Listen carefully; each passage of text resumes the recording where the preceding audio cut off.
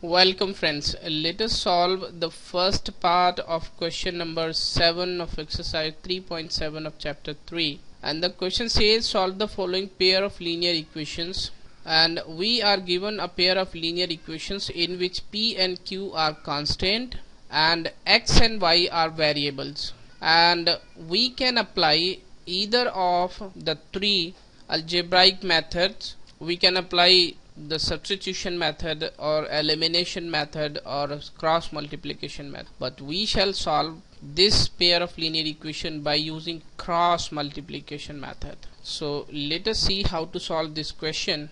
First of all, we shall put these two constant p and q in brackets, and secondly we shall write these pair of equations in its standard form. Then it will be minus p minus q. This is very important here to place brackets. Here we have qx minus py minus p plus q equals to 0. Here we have x, here we have y, here we have 1. We shall draw these lines and the sign of equality, and now we shall write b1 b2 c1 c2 under x. Here we have b1 is plus q, b2 is minus p, c1 is minus p minus q, and c2 is p plus q. Here we have minus p minus q. We shall repeat it, minus p plus q, and now we shall write a1 a2, that is p and q. We shall repeat this p and q and write b1 b2, that is q and minus p. And now we shall draw the sign of cross multiplication like this, like this. We shall write x again, y 1.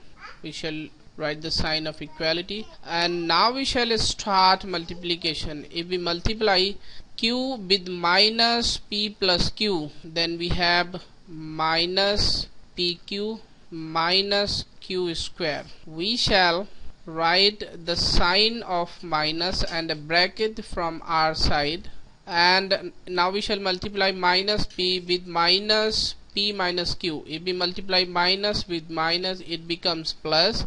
If we multiply p with p, then it becomes p square.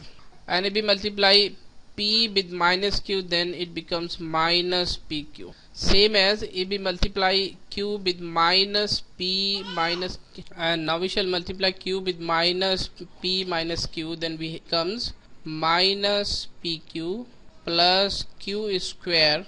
And now we shall write the sign of negative and a bracket from our side, and now we shall multiply p with minus p plus q, then it becomes minus p square minus pq.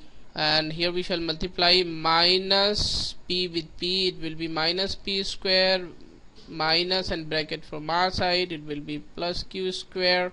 Here we have minus pq minus q square minus p square plus pq. And if we solve values under y, then it becomes minus pq plus q square plus p square plus pq. And now we shall solve the values under 1. This is equals to minus p square plus q square. We can cancel out plus pq with minus pq, minus pq with plus pq. So we have x y 1.